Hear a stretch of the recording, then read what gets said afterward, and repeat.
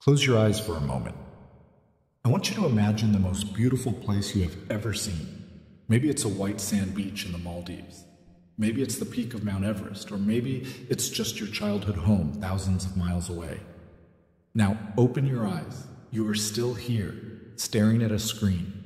The distance between here and there has always been humanity's greatest enemy.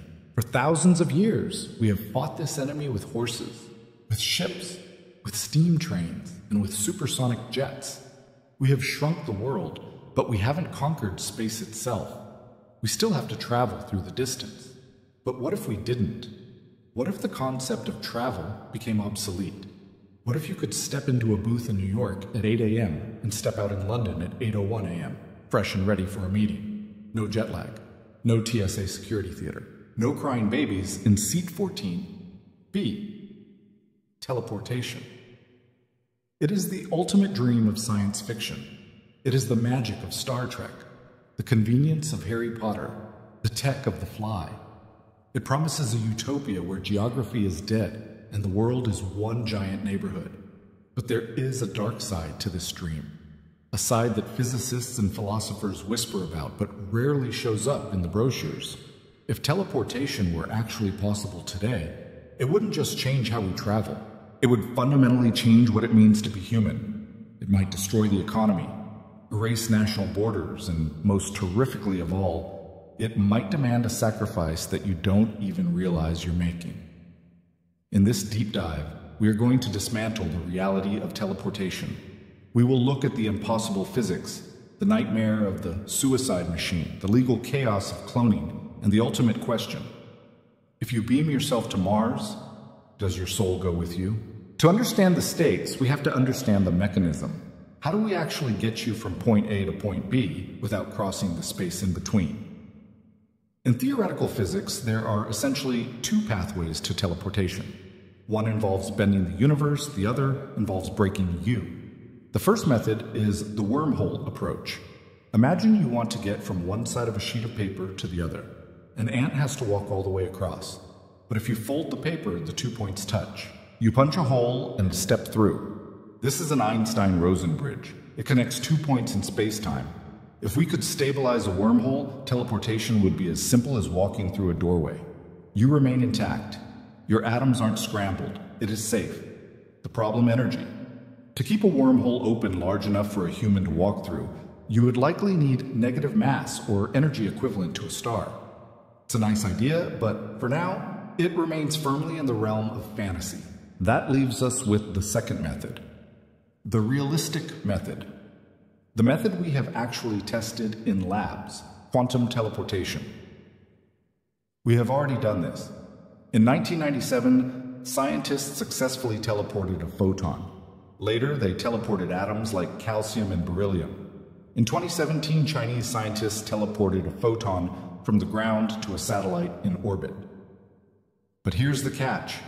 They didn't physically move the photon, they moved its information. This is based on quantum entanglement. When two particles are entangled, they share a mysterious connection. If you measure the state of one, you instantly know the state of the other, even if they are galaxies apart. By using this link, we can transfer the quantum state of one particle to another. Essentially, the particle at the destination becomes the particle from the source. It adopts its identity perfectly. So to teleport a human, we just scale this up, right? Scaling this up is not like upgrading your hard drive. It is a computational impossibility with our current tech. The human body is a chaotic masterpiece of biology. You are made of roughly 7 octillion atoms. That's a 7 followed by 27 zeros.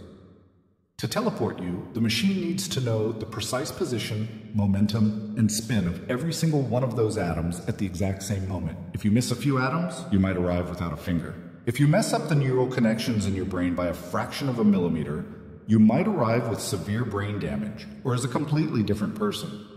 The data required to describe a human being is estimated to be around 2.6 times 10 to the power of 42 bits. Let's put that in perspective. If you stack the highest capacity hard drives available today on top of each other, the stack would reach past the sun, past the center of the galaxy, and out into the void. And then you have to transmit that data.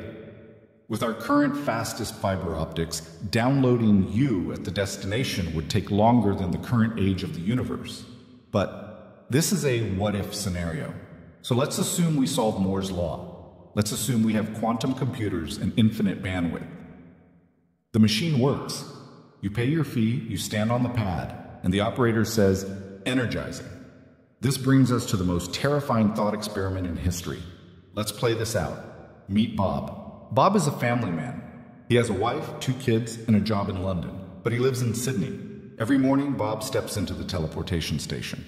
The process is called dematerialization rematerialization. Here's what happens step by step. Step 1, the scanner. The machine scans Bob, but according to the Heisenberg uncertainty principle in quantum mechanics, you cannot measure a particle perfectly without disturbing it.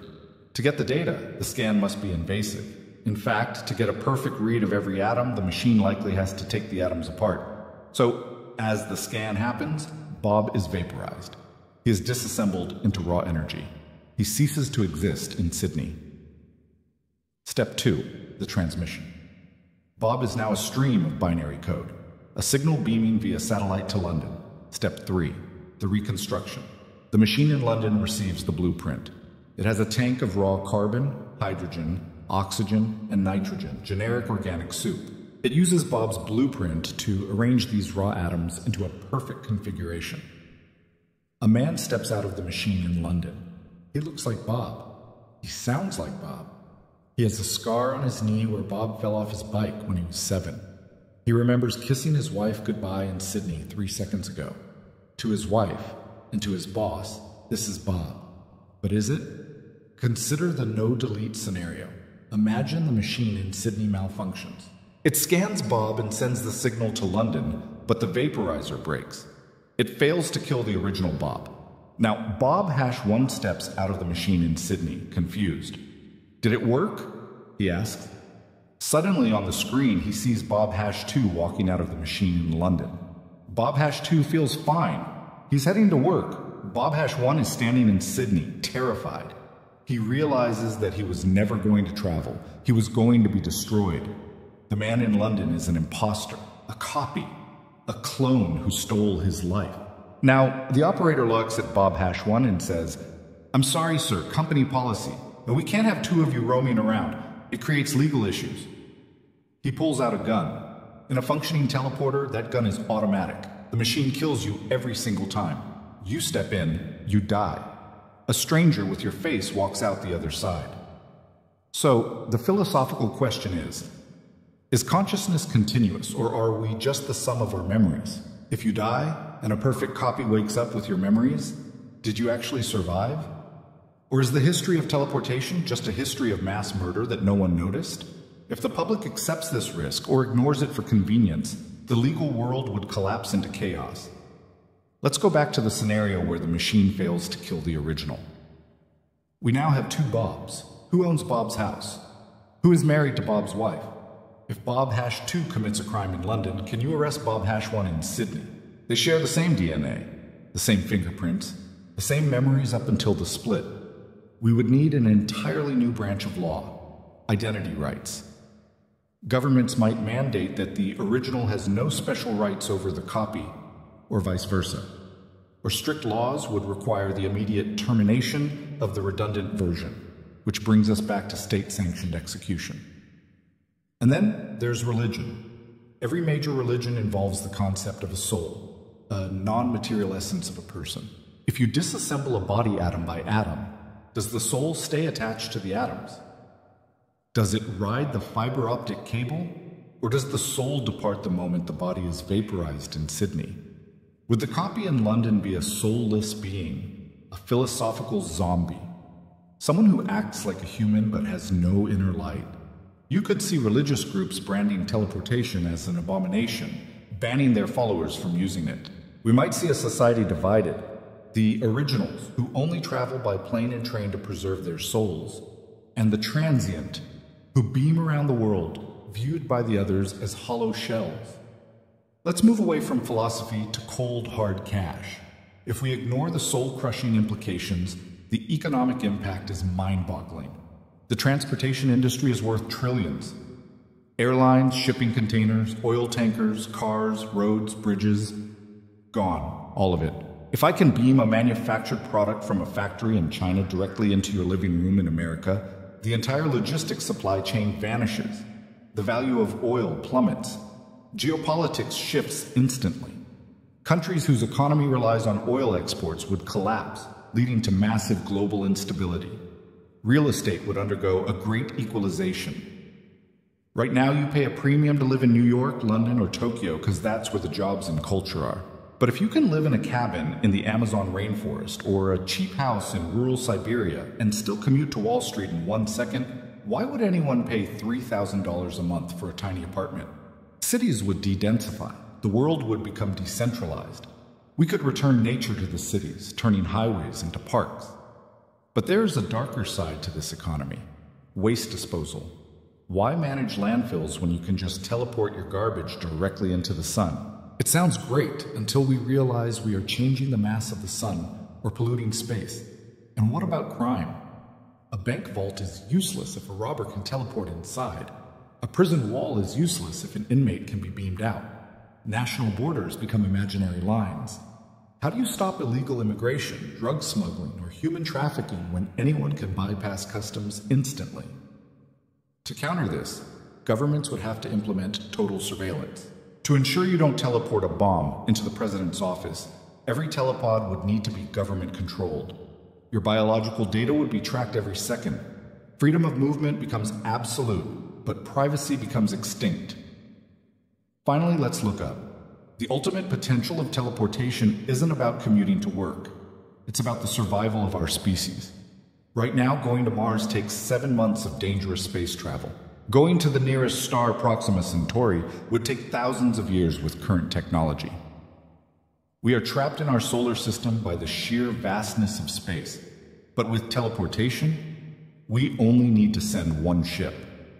One slow probe carrying a receiver station to Mars or Europa or an exoplanet. It might take 10 years or 100 years to get there, but once it lands and turns on, boom. We can beam scientists, engineers, and colonists there instantly. If something goes wrong, they can beam back.